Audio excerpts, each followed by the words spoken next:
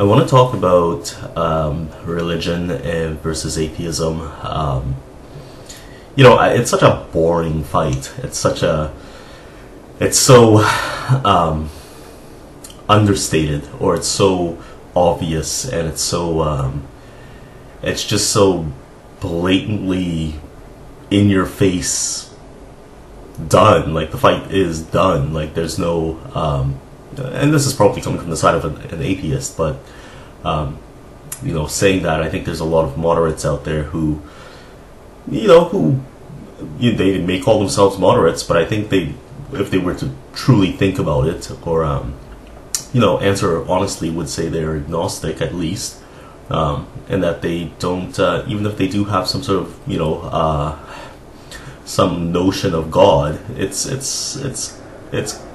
it would clearly be non-denominational. It would be, they would spout out answers much like, oh, well, it's some force in the universe. It's, they'll have some sort of deist kind of understanding of God, or pantheist understanding of God, but they most wouldn't admit that, or not admit, but most wouldn't say that they're so religiously, devout that they would die for the religion or anything like that. And like I said, it's I've said in other videos as well, it's usually to varying degrees. So there will be religious people out there, but going back to the fight between atheism and religion, it's a done deal in my books. I mean, so why even go on about it? Well, I think that there's, as philosophically settled as it is, I think there's some real world consequences to people being religious. And it's been said by many famous atheists, that religion affects basically everyday matters of life. It affects, marriage and indoctrination rituals, and it's like baptism. It affects, who you speak to, who you don't speak to, and bordering on a lot of stuff that may have been said by other people as well. So, and in extreme cases, like in the case with ISIS or Al-Shabaab or Boko Haram, or any other Islamist movement, it affects life directly through in a very threatening and fatal way. So I mean, there's still a fight to be had between atheists' thought and religious, if you could call that thought.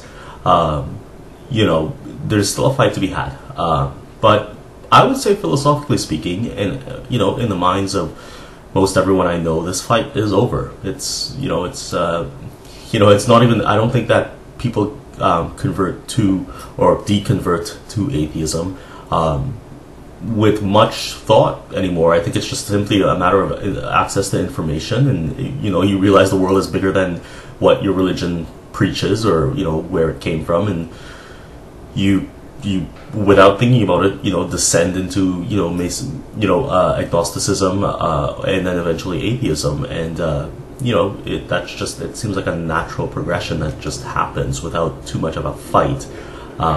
But there are areas of the world, there are people in the world that are truly devout, and extremely so, and it does lead to loss of life. And it's funny saying that in 2016, but this kind of stuff still happens.